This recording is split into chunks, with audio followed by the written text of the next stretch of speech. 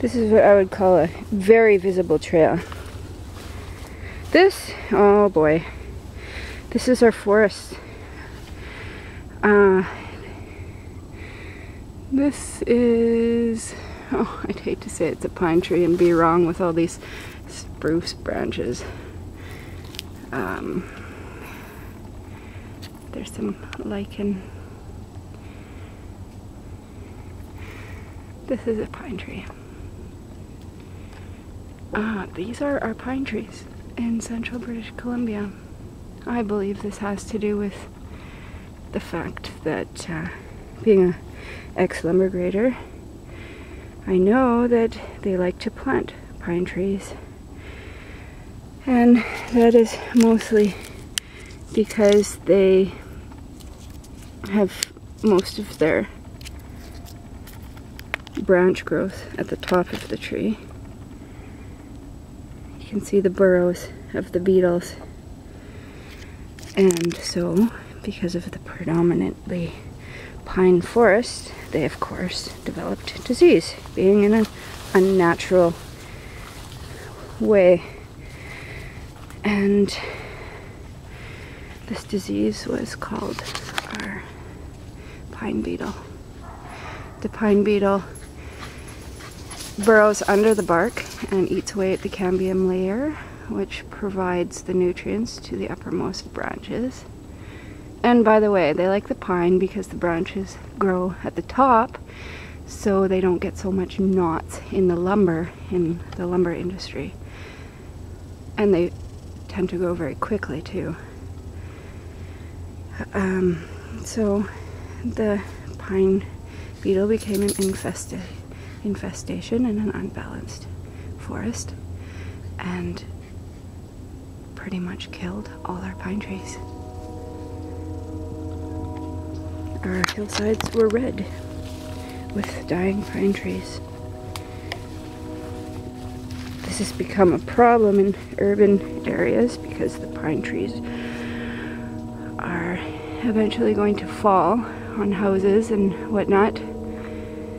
So when the acreage that we lived on has been clear cut, as were all the neighbors, making a beautiful forest into a natural disaster according to the lives of trees.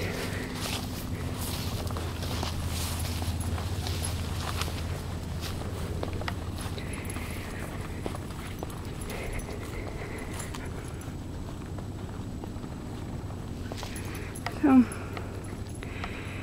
there's our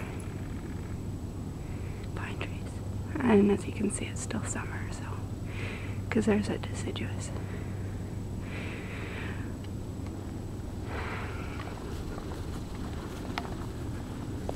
But of course, in death brings life.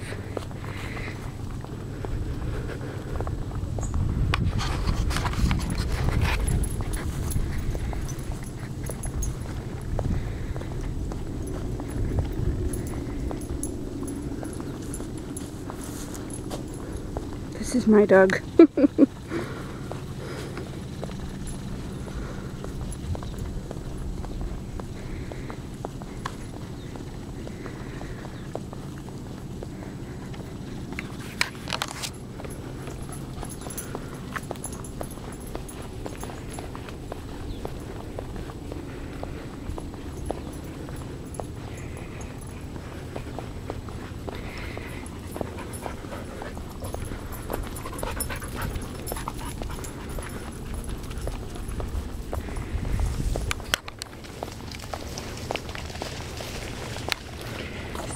Drainage here from our streets.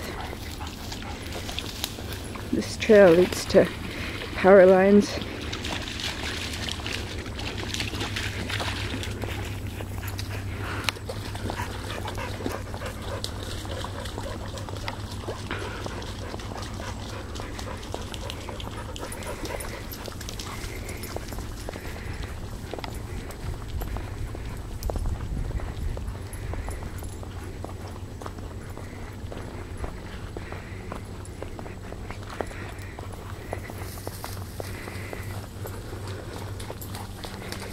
Oh, there is a moose track. It's been long gone. That's probably not even moose. There's a track of a prey animal.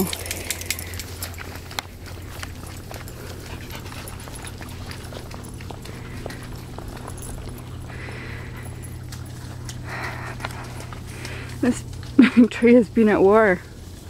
You can see by the amount of sap.